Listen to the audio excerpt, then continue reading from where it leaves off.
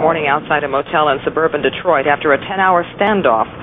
Police say the officers had come to their motel room to serve a warrant for a $286 bad check. The family reportedly shot 1,000 rounds of gunfire before it gave up. Why were 3 Inkster police officers gunned down last night while trying to serve warrants for bad checks, of all things? This time last night, as Eyewitness News tagged out the scene, we didn't have answers. Tonight, we know more. The 3 officers had walked into a war at the Bungalow Motel on Michigan Avenue in Inkster and lost. Dead are Dan Dubiel, a veteran on the Inkster force, and rookie Clay Hoover. Both wearing bulletproof vests were shot by automatic weapon fire. Both probably died instantly. A 3rd officer, Sergeant Ira Parker, ran to the motel room where he heard the shots. He was killed as well. We were met with automatic gunfire, and we took cover and called. No, we did not. Not at that time. Inside were suspect 66-year-old Alberta Easter, her 47-year-old son Roy Lemons, and 2 other adult sons. They had with them gas masks, 300 rounds of M14 ammunition, flares, and handguns. They emerged from rooms 105 and 106 early this morning after Reverend Jim Hawley convinced them to give themselves up.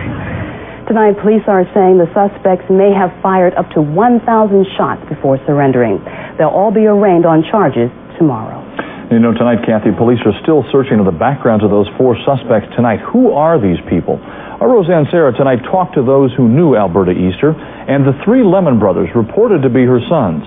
Those who knew these folks say that their lives were just as much a mystery years ago as they are even last night. They came from Cleveland, Ohio. I believe she was in real estate, but to my knowledge, the 3 sons never did have a job. The one was a musician, but you know, he never worked. Ron Murphy was a recording engineer at this now boarded-up recording studio on Livernois in Detroit that he says was owned by the 4 suspects between 1969 and 1971. We did produce some records at that studio. That was legitimate then. But they had their mind was set on getting, you know, $50 million, $100 million. I even seen deals of like $500 million. Murphy says this home on John Hicks Road in Wayne was the last permanent address of Alberta Easter and Roy, George, and William Lemon. Neighbors told me the suspects led mysterious lives, telling them they were international financiers. Murphy believes they were involved in illegitimate businesses. I know I had been to their house many times, and they were getting worried about certain investors that they had in the past would maybe come back to them. And they did have some rifles and things at that time. I guess they would get some investors to put up small amounts of money, maybe $10,000, $20,000, and they would just use that money to keep furthering the bigger deal. Last year, they said they were buying this restaurant out in Wayne, so I was never really too sure exactly what they were doing. Terry Steele manages a car rental company in Inkster. He says Roy Lemon rented a car from him and in May wrote out a bad check. Steele talks about what happened when he tried to repossess the car. And he reached around the door and grabbed me by the neck. He ripped my shirt, grabbed me around the neck, and had me, and I just put the car in gear and started driving, and he held on and dragged for, 40, 50 yards. So he fell off. The suspects apparently left a trail of death. They were to be evicted today from the Bungalow Motel, the scene of the crime, for being $5,000 behind on their rent. They also had reportedly slipped out of the Knights Inn in Romulus earlier this year, leaving behind a $12,000 debt. Roseanne Sarah, Channel 2, Eyewitness News. And on the other side of this story, for the people who knew or worked with those 3 Inkster officers killed, a day does not get much tougher than this one. Fellow officers carried on today in disbelief that their friends had been killed. Most felt certain the 3 never even had a chance to defend themselves. The cousin of Sergeant Ira Parker remembered how her uncle always looked after her. This man was here Thursday afternoon when the shooting started. He was shooting at anything and everything, and I ran from here, and I ran across the street to that house over there, and then I made it to the gas station, and I stayed over there behind the car, and I ain't never heard no fire like that in my life. They were just crazy. It was like a gangster movie or whatever. I just couldn't believe this was real. I see stuff like this on TV, and I've never seen nothing like this ever happen. Had Mr. Dunn met 69-year-old Alberta Easter before she and her sons were arrested this morning, she might have given him this business card announcing the Easter & Company Commodities firm with Mrs. Easter as executive director. Until January of 1986, Easter and her family lived in this spacious house in Wayne, Michigan, but they were evicted. Their next residence, the Knights Inn near Metro Airport, where they talked to a number of established businessmen in the area about money needed to start a host of Easter family businesses, but they could not find the funding. The evening managers here at the Knights Inn really don't want to talk about Mrs. Easter, her family, or how long they stayed here at the airport location. That's because for much of the time, the inn wasn't paid for services rendered. Their residence since February 23rd of this year, rooms 105 and 106 at the Bungalow. Tonight, they are boarded up for police evidence. Tonight, it is the building that is the curiosity. Tomorrow, more information will be known about the people that investigators say are responsible for the murder of 3 police officers. From Inkster, Bill Proctor, Channel 7 Action News, reporting. And then the man had a gun, he shot the policeman, then the other policeman shot the man about 3 times, and then they rushed the man off. They're saying that your son shot at the police as well as That's what the people is telling me. They shot at the police. So, you think your son be the type to shoot at somebody like that? well, I wouldn't know, can't tell about these people. Officer Bell was wearing a bulletproof vest at the time of the shooting. He received only superficial wounds. Costin remains in critical condition at Ford Hospital with a bullet wound to the chest.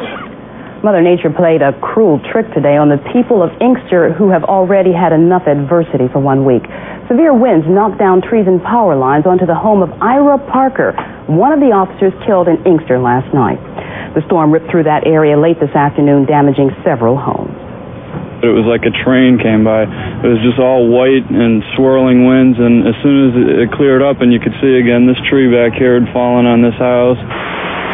The storm quickly flooded roads and freeways like the Lodge and the Southfield, and high water poured into the basement of Garden City Hospital. Now, over in Farmington Hills, the wind tore roofs off of carports, and Dearborn declared a state of emergency because of flooding and wind damage. Detroit Edison says the storm knocked out power to about 20,000 of its customers. Well, here's a story hard to believe. All these storms and the hot weather really have been pushing some people's tempers past the boiling point. Today in Dearborn Heights, a 73-year-old woman's car had washed up on the side of Wilson near Beach Daily by the floods. Now, police say that a man then ordered the woman to get off the grass, his grass, pulled out his gun and shot at her through the windshield. Fortunately, she was not badly hurt. The man was arrested. The ultimate sacrifice made by 3 police officers will not be forgotten. The community and really all of Metro Detroit tonight is mourning the death of 3 officers who were brutally gunned down Thursday night by 4 heavily armed suspects. A routine mission to serve a warrant for a bad check turned into a 10-hour siege, and in the end, 3 of Inkster's finest lay dead. The fallen officers are 36-year-old Daniel Dubiel, 24-year-old Clay Hoover, and 41-year-old Ira Parker. Sergeant Parker was working as a supervisor when he was called to the motel to assist the other 2 officers. Tonight, the suburban community is banding together. Calls from people offering help are pouring into the Inkster police station. A fund is being set up to help the families of the slain officers, who leave behind 9 children and 1 unborn child.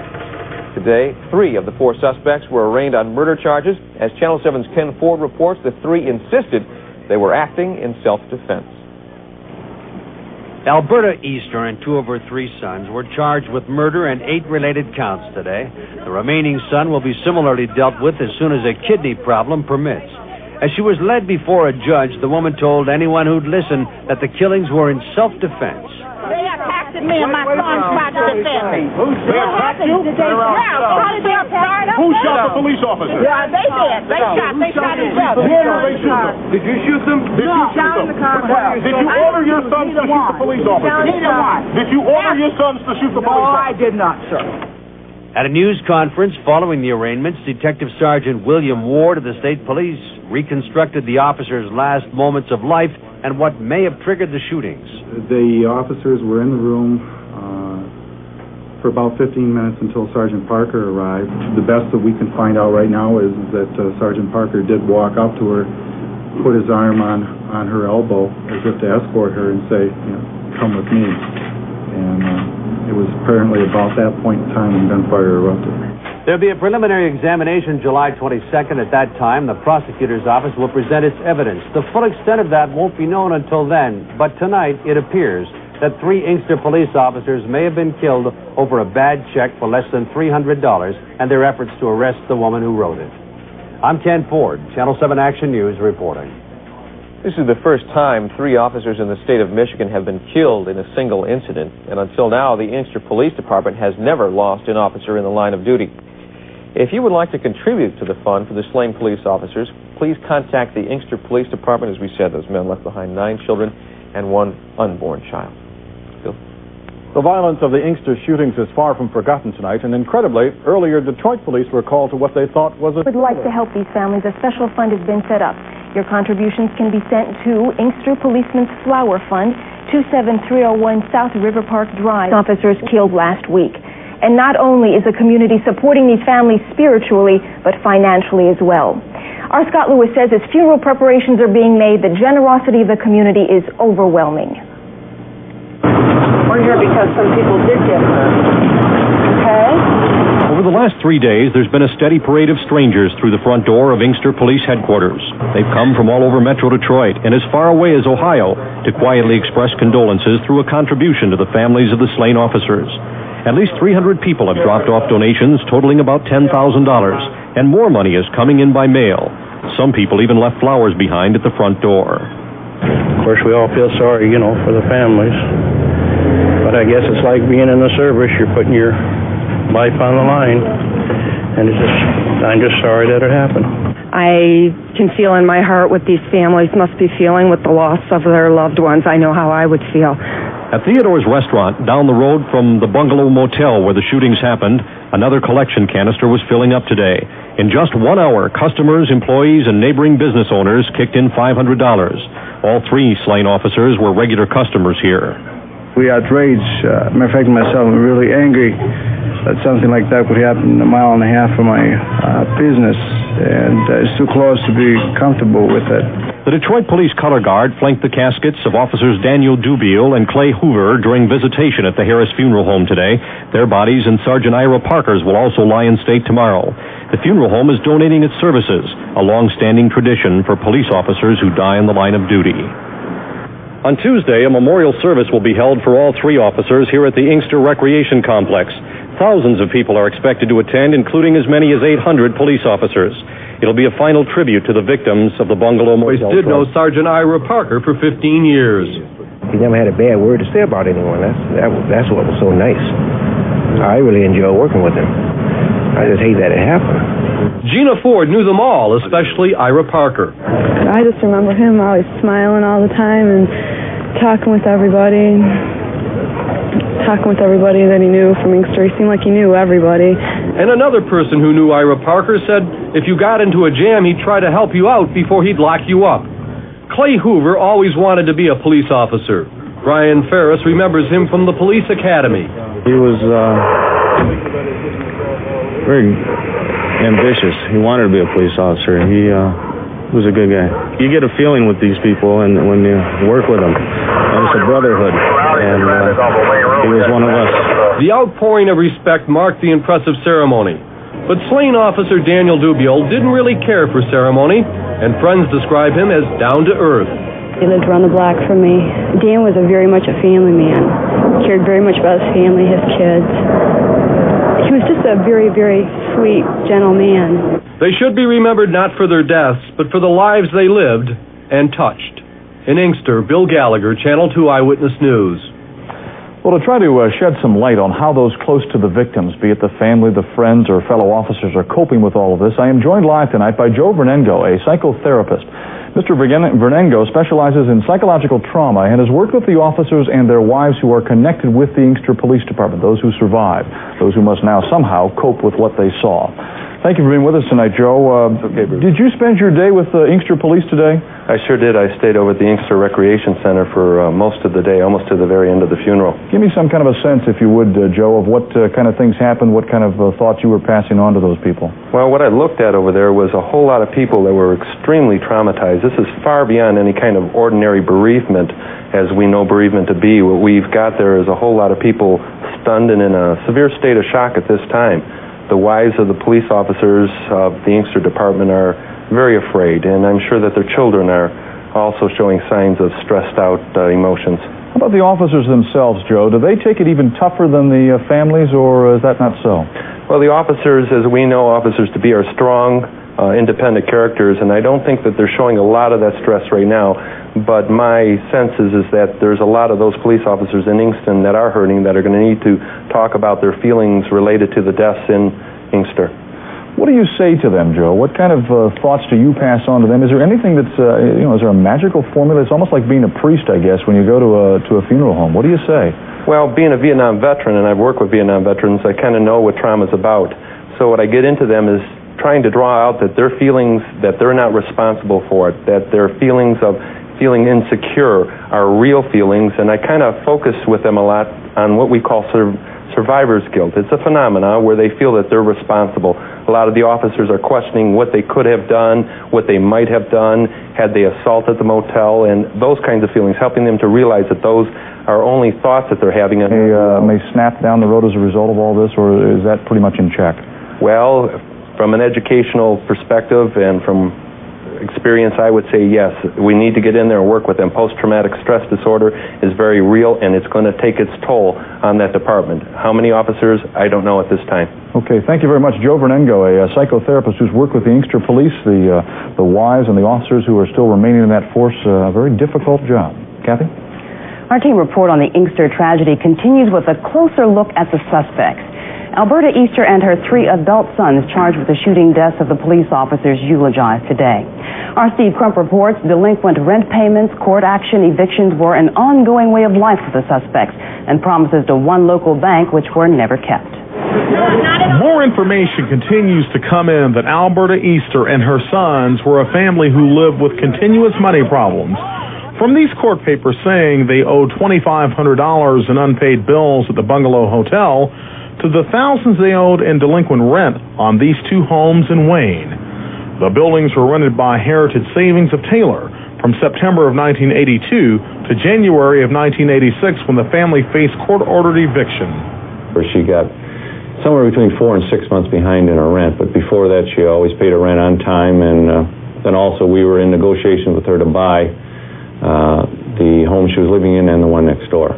Those who came into contact with Alberta Easter say that she was a woman always waiting for a ship to come in. While living here on John Hickson Wayne, she oftentimes sought out big loans, backing up the request with big-time stories. The owner of this Wayne Road restaurant, Jim Lee Wright, refused to talk on camera, but confirmed that Easter did, in fact, on several occasions ask for loans. Each time, he said no. And bank officials say the alleged big deals, they believe, were stall tactics to put off rent payments. There were always big deals, and she was talking $1 million to $3 million.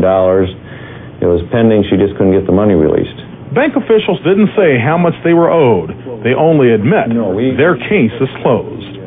Steve Crump, Channel 2 Eyewitness News. You know, already this week, more than half of Joe Weaver's male comments on the Inkster tragedy. In his perspective tonight, Joe Weaver shares some of those comments. The whole community is still in a state of shock over the sudden and brutal murders of those 3 Inkster policemen. The comments I'm getting range all the way from firing squads through automatic death penalties to abject resignation. A woman from Fort Myers, Florida, who was here when the tragedy occurred, thinks there ought to be an automatic death penalty or life without parole for killing a police officer or fireman while on duty. An Inkster resident who is a friend of one of the victims asked why. What makes people commit such senseless crimes? She wonders if justice will ever be served in this case. Well, that troubles me as well. Is there a punishment severe enough to match the degree of this depraved atrocity? I don't think there is. On the contrary, if tradition follows in our criminal justice system, the outcome could more than likely be a life sentence with parole down the road. Sometimes I think we're a little too civilized for our own good. If I were the judge in this case, I'd lock them up for good and throw away the key. That may not be strong enough, but what else can we do? I'm Joe Weaver, and that's my perspective. Where will we find the whole story of Jessica Hahn's encounter with Jim Baker? Lose their lives in one sudden, very violent incident. The answer came in Inkster today as thousands of people formally mourn for those policemen cut down by gunmen at the Bungalow Motel last week. Our Joe Bell was with the mourners today. Today they gathered for grief and giving on a massive scale.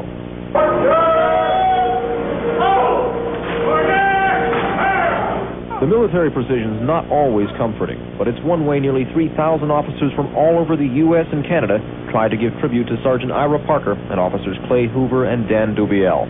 They crowded in and around the Inkster Recreation Center, trying to give a little piece of themselves to parents and children and widows like that of Sergeant Parker.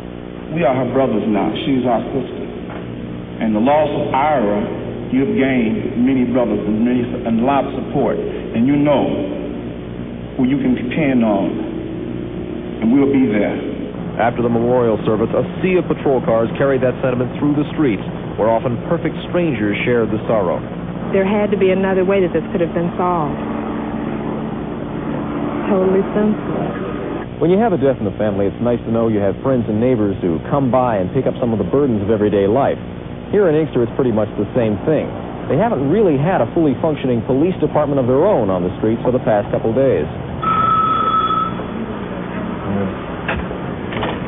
Inkster Police. Officers from Westland, Garden City, Wayne, and the Sheriff's Department have been sharing their time, manning the phones and answering patrol calls. I have 2 days of an 8-hour shift. They do 5 plus my regular shift in Westland. We're pretty much a family, and we take care of our own. That goes for civilians as well. Everyone from caterers to limousine owners have been donating services. Getting a lot of moral support, from communities surrounding us. And, of course, we are all at a state of mental depression, but yet we're keeping our sanity, Making sense of a seemingly insane act will not be easy. But as one chaplain put it, men such as these gave us hope for a safer world. And now God is giving them one, where there is no need to put on uniforms and badges, and there's no more sorrow or pain. In Wayne, Joe Bell, Channel 2 Eyewitness News. An Inkster city official tonight is refuting the story of Motel security guard Garland Booker, who said he warned slain officer Sergeant Ira Parker of a possible ambush. Booker told Eyewitness News yesterday that he twice warned Parker that the suspects had automatic weapons. He said Parker replied, "I got mine too," then walked inside the motel room. An Inkster councilman, however, doubts Booker's statement. Knowing Parker and Officer Dubiel, who were in there, they're very bright officers, and they're the ones that we call upon for many occasions to quiet difficult situations. I can't imagine him walking in unknowing without all the facts that they had at hand. If they had additional information, I'm sure that they would have taken the proper steps for it. But yesterday, 2 motel employees said that they saw Booker talk to Parker before he entered the room. By the senseless killing. It just broke our heart to know that this happened to police officers. Tonight, a steady stream of people are showing up at Inkster Police Headquarters. They're dropping off sympathy cards and donations for the officers' families. So far, more than $11,000 has been raised. This really touches my heart. It doesn't matter that I don't know them. They were there to help all of us. So you want to do something just to show you? Yes, and I'd like to do something else, but I don't know what else there is to do. Police officers look at each other like family members, and for Inkster officers, losing 3 brothers is really hard to take. And most here believe it's going to be a long time before this department really gets back. Questions about why 3 of their policemen died and about the way they died. To make things even more difficult, there are new concerns tonight. Questions are being raised about the way police responded to what they thought was a hostage situation at the Bungalow Motel nearly a week ago. News 4's Nona Barbie has been looking into those new concerns. Tonight she's joining us to report on this controversy and look at why the scene of this tragedy continues to draw attention. Nona? Mort, the controversy involves charges that some police officers on the scene at the Bungalow Motel fired indiscriminately into a room where authorities thought 3 Inkster police officers were alive and being held hostage. Had the men lived, critics say the gunfire could have jeopardized their lives. Garbage. Inkster Police Chief James Buckley dismisses that charge. We gave specific instructions when it became apparent that we had some rounds going out from the rooms into the surrounding areas that appeared to be directed toward civilians. However, authorities have admitted that some officers did fire into the suspect's room before the chief arrived. Too much firing was going on. It was a danger to the officers, danger to the hostages. As authorities continue their review of last Thursday's 10-hour siege at the Bungalow Motel, the place continues to draw the curious. Employees and occupants here at the Bungalow Motel don't want to talk about the steady stream of onlookers who have been coming through here. They don't want to discuss anything connected with last Thursday night. One tenant did tell me that his neighbors have been keeping to themselves as everyone here tries to come to grips with the deaths of 3 police officers who were killed in a suite just a few feet away. James Bradley works at a gas station across the street from the motel. He says people have been visiting the crime scene since the tragedy ended. People still come out looking today, yesterday. I think they come around and just take a look and try to figure out why would something happen like that, just over a warrant for a bad check.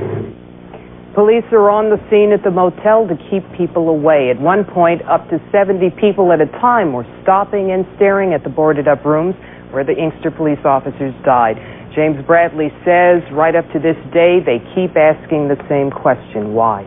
Then I'm sure one question the owners have to be asking is, when will the motel get to open again for business? Well, I was told by a janitor at the motel that they should be open for business Friday, sometime this weekend. They are not closed by police order. They're trying to... In Illinois. One Toledo resident who knew her said she was nice and a good neighbor, but for whatever reason she got into trouble. Franklin Roosevelt was president when she was first arrested. Alberta Easter's career in crime is well documented here. Her first run-ins with Toledo police began when she was a teenager.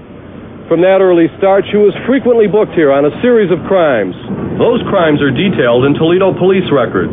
In 1937, she was arrested for her role in a disturbance, then an assault and battery conviction in 1944. That was followed by a series of embezzlement convictions. She was also convicted of selling real estate without a license. When this mug shot was taken in 1961, she faced another embezzling charge. She took money from people that was supposed to cover home payments. Mrs. Easter pocketed the funds. That caper got some notice in a Toledo newspaper when she was still using her married name. She left here in the 1960s to seek her fortune in Michigan.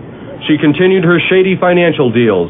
And after her first crime here half a century ago, she faces her most serious charge, murder. In Toledo, Bill Gallagher, Channel 2 Eyewitness News. Mrs. Easter's sons grew up and went to school in Toledo. Their Toledo records were clean, but as Eyewitness News first reported, Roy Lemons was arrested here in Michigan previously on charges of assault. At that preliminary hearing for Alberta Easter and her 3 sons, all are accused of killing those 3 Inkster police officers. The 4 were whisked into court today in this van with extra police and dogs guarding the courthouse. But there was really no hearing. Easter and 2 of her sons, Roy and George, have all now been ordered to undergo mental exams first. The courtroom was packed with some 50 spectators and reporters. In the front row, the brother and sister of dead officer Ira Parker. And outside the courtroom, it was clear what many residents wanted. I'd like to see them tortured, because they're guilty. I wish they didn't have to have a trial. I wish they just go on and do what they want to do to them. Would be good enough. Alberta Easter and her sons are due back in court August the 25th. If all are judged competent to stand trial, the hearing will then go forward. And Bruce, we have also learned that one of the suspects in the Inkster killings has a long criminal record that includes acts of violence. Alberta Easter, it turns out, is a familiar face to law enforcement people in Ohio. Her career in crime began 50 years ago while she was a teenager living in Toledo. Back in 1937, she was arrested for her role in a disturbance. But that's not all. She was later convicted of assault and battery, embezzlement, and selling real estate without a license. In one case, she took money from people, money that was to cover home payments, but instead she pocketed the funds. She left Toledo in the 60s and moved to Michigan, where she got involved in other financial schemes.